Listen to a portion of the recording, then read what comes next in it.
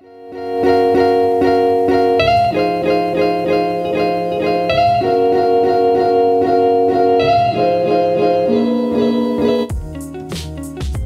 I started out actually studying accounting, funnily enough, which is something that, as it turned out, I really hated. So in my spare time, I spent a lot of time doing digital design work for friends, mainly just you know, bits of graphic design and business cards and that sort of thing.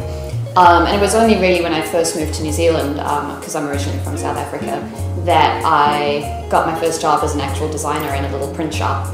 And we started branching out into websites, and I started getting a feel for kind of how digital could really impact on a business's future. So I decided to go and study at NACL, and I did a web development course there. And about halfway through that, I got my first job as a user experience designer at Fiserv. And yeah, the rest is history. I've kind of moved from there to various startups, and now I'm working here. It's really critical to the success of a design project. We take it really seriously here. One of our real mantras is that we don't just do one-off jobs. We really try to partner with our clients in order to build that sort of ongoing relationship.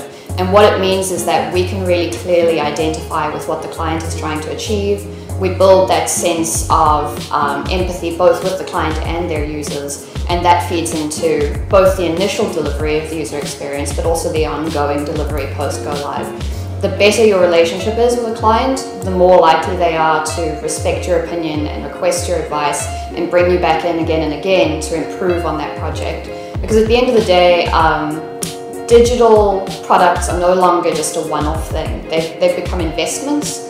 And so it's really critical to engage with your clients and to build that relationship so that you can help them enhance those investments long term.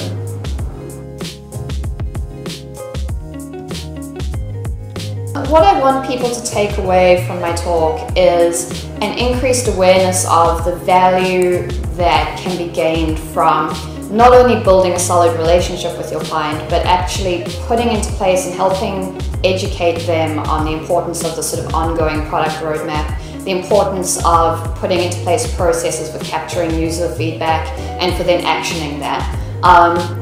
You know, more and more, it's really important for people to not just build something, ship it, and then forget about it. You know, in the past, websites were almost like abandoned houses. They were just left to ruin. They would kind of fall apart, the windows would be falling off, and then after, say, 5 years, they just go out and buy a new one. But websites aren't disposable anymore. They're really an investment in terms of the money that you put into them, the user base that you build up. And so what I really want, particularly for people who work in agencies like I do, is to put into place that sense of responsibility that we have to educate our clients and to try and put those processes in place.